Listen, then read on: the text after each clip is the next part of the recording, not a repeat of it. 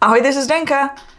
If you are thinking about buying smartphone lenses, there are a few things you need to know. First of all, you don't want to make the wrong purchase. And once you make the purchase, you want to know how to use them to get the most out of them. As new smartphones are getting bigger sensors, companies are coming out with lenses for smartphone these days. There are so many out there, from cheap to expensive, from light lenses to heavy lenses. So, what to choose? I would cross out the cheap lenses you see on Amazon. The quality is not there. Sometimes you get this weird tint over them or the vignette. Most of them are not built for the bigger sensor on the latest smartphones. I have Samsung Galaxy S23 Ultra and iPhone 14 Pro. I will be getting 15 Pro soon. I'm not going with the 15 Pro Max because I don't need the extra zoom. It's pretty much the same thing as the 15 Pro and the price difference is just too big. The three companies I showcased on my channel are Moment, ShiftCam, and now Freewell. Moment has very small, lightweight lenses, which are good for travel. However, I don't have the new set yet, which is built for a bigger sensor. ShiftCam has bigger lenses, and those lenses are a bit heavier. Freewell just launched their Sherpa Series lenses, which are meant for professional use. And that is what I use. I also have all their filters for my bigger Sony camera. Now, these lenses are a little bit heavier. The reason behind the weight is exceptional quality. Before you buy any lens, you need to look at the rest of your setup. Do you film handheld or with a gimbal? If you go with heavier lens, is your gimbal strong enough to handle it? Let's talk about ND filters for those lenses, as those filters can really change the look of your videos.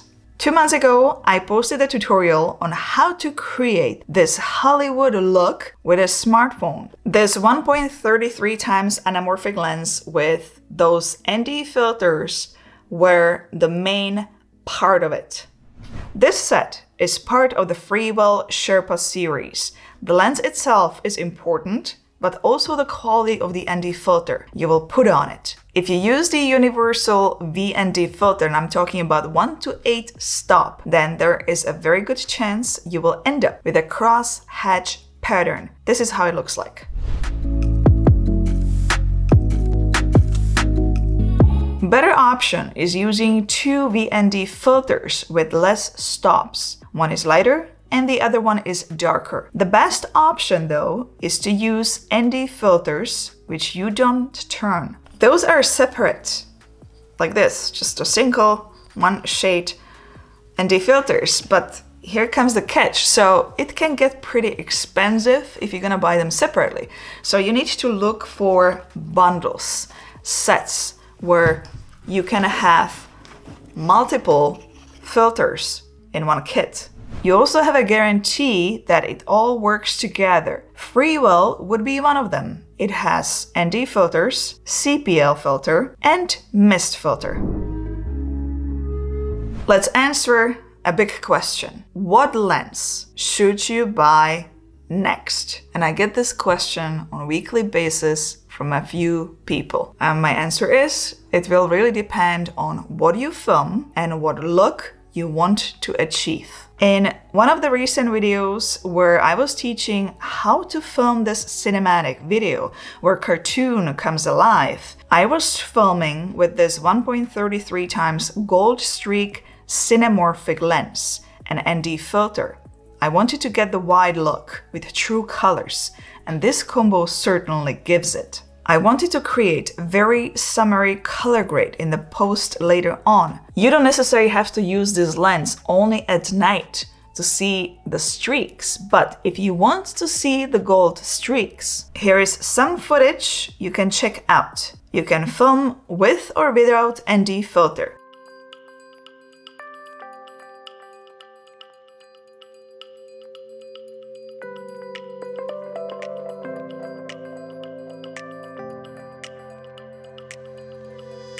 You can add mist filter for dreamy look.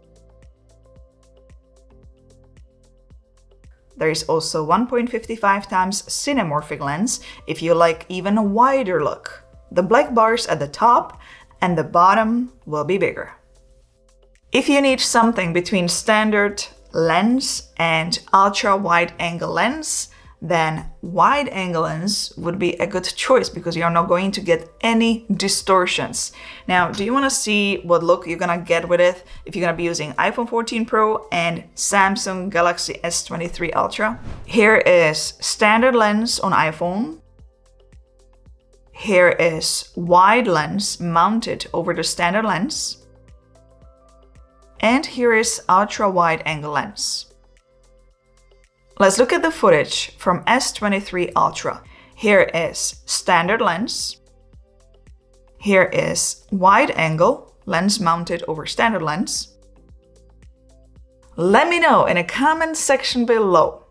Now, what picture quality do you prefer? Do you like the iPhone 14 Pro or do you like the Samsung Galaxy S23 Ultra? One of them is a little bit more colorful, the other one is a little bit more natural. I would like to know what majority thinks and what you guys prefer. Moving on, let's just add a mist filter over the lens to see what kind of soft look you are going to get. Here is the iPhone. And here is the S23 Ultra. Two more looks I'm going to show you. The first clip I'm going to show you was shot with this long range macro lens. You don't need to get too close to the subject. You get a beautiful blur in the background. Here are some examples with iPhone. And here is Samsung.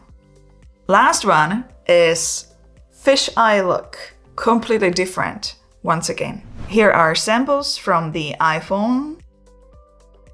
And here is Samsung. By the way, I linked all the Sherpa series lenses below the video in case you are wondering.